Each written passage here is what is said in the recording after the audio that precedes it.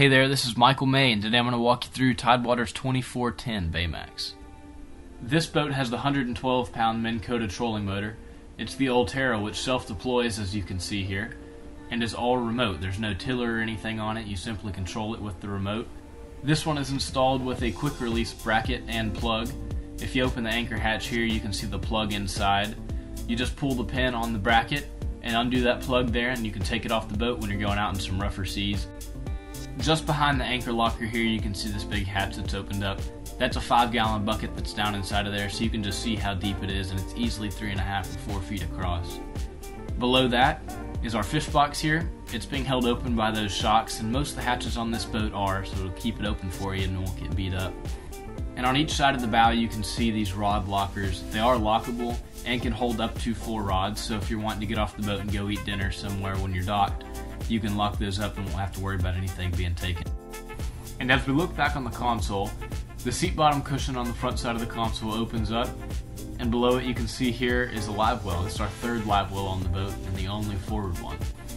And just above it on the T-top you can see your spreader lights, and on the side of the console here this door opens up and there's just plenty of space inside there to fit anything you might need.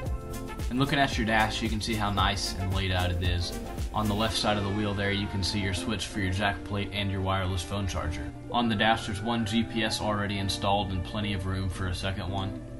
And on the other side, you can see those lit up cup holders. That is one of the accessory switches along with your Yamaha gauge. And your stereo head right there above all those accessory switches. And just above your head, you can see the 3 switches here for your spreader and courtesy lights, along with this storage compartment that is easily accessible. The 2 courtesy lights are above your head. There are 2 speakers behind you and 4 rod holders on the back of the T-top and the leaning post. The leaning post has a flip-down bar for your feet just below the seats, and this is the LeBrock seating that flips up so you can stand there and have more space while you're running, or flip down so you can sit down. On each side of the console there is broad storage under the gunwales as well. And finally, at the stern of the boat, this foldable seat cushion folds up, and you can see this compartment is perfect for storing any frozen or even dead bait that you might want to put in there.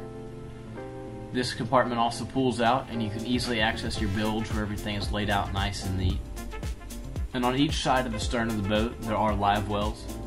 You can simply open these up and see that they can fit plenty of bait in there if you need them to. There are rod holders, cup holders, and cleats on each side of the boat.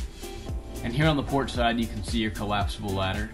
There's your engine with your jack plate and your Minn Kota Raptor.